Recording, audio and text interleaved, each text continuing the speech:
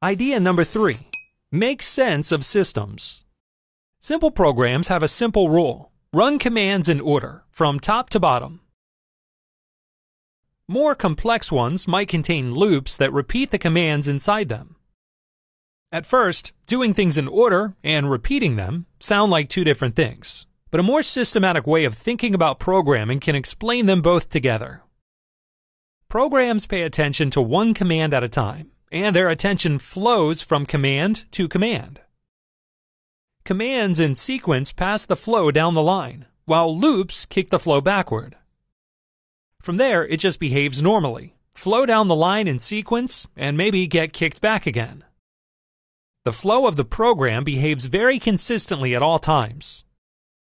This mental idea of how the system works is called a model. It's like a tiny model version in your head of how the real system operates. This model explains sequence and repeating in a single idea, which helps everything make more sense. It also lets you better predict what a new program will do, since you know how it will work as a system.